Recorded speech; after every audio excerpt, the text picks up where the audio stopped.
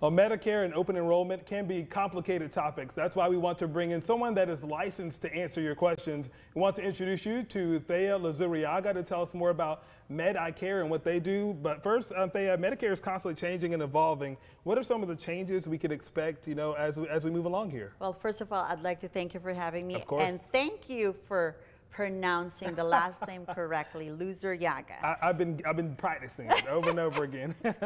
You get 5 stars. Yeah. So tell us about the changes that are happening that people can expect. What is happening? It's constantly evolving. Absolutely. It constantly is evolving. And I'm happy to say that I'm probably one of the very first folks who know about the Inflation Reduction Act that is going to take place beginning January 1st, 2025. So as you all are aware, Medicare can be very confusing, very daunting, very overwhelming. And like you said, it constantly evolves.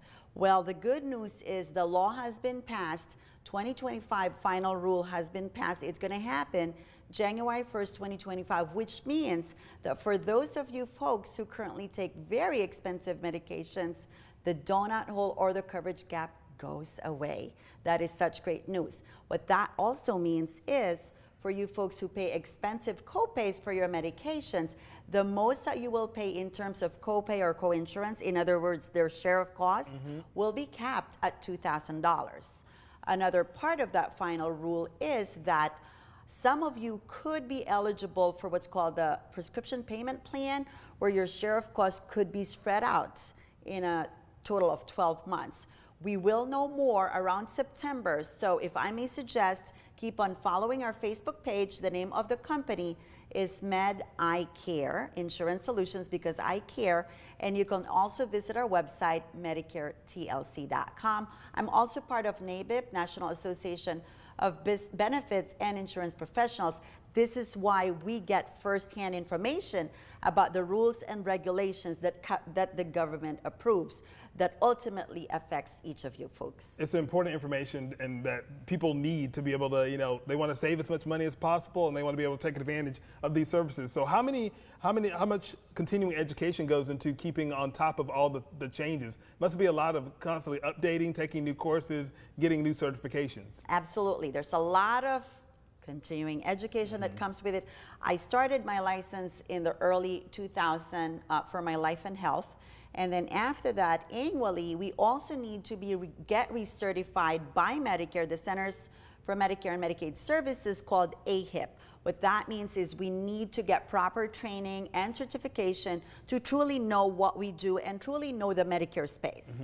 Once we pass that, and that's an annual certification, we also need to get reappointed and recertified by each insurance carrier that we represent, that we're able to offer, okay? So what that means is we do probably an additional 80 hours every year on top of the added seminars and conferences that we go to. And to let you know, folks, that Med-I-Care is not just in South Carolina. So for those of you folks moving into South Carolina or outside of South Carolina, we also cover many different states and are appointed by different Medicare certified insurance carriers. Important to note, since we have viewers from North Carolina too that are maybe looking for this information as well. What advice would you give to those that are turning 65 soon and looking for that next step, trying to figure out exactly what they need to do? What advice would you give to them? Make your life simple. Give us a call, 864-65-2112. Some of you don't really need to pick up Medicare at age 65, so don't waste money.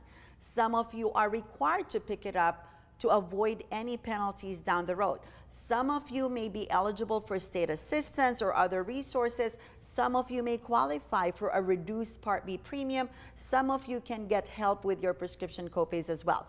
All of those we are trained to do, and we help you with your research, enrollment, and beyond absolutely at zero cost to you. We're never allowed to charge you anything. Yeah, that was going to be my next question. Everybody wants to know how much they have to pay, and we got to reiterate, $0. $0. All you have to do is give us a call. Pick up the phone and give us a call, and we'll be here to help you. Awesome. Medicare TLC, the number 625-2112. We'll put that information for you at our website, yourcarolina.tv. Thea, thank you so much.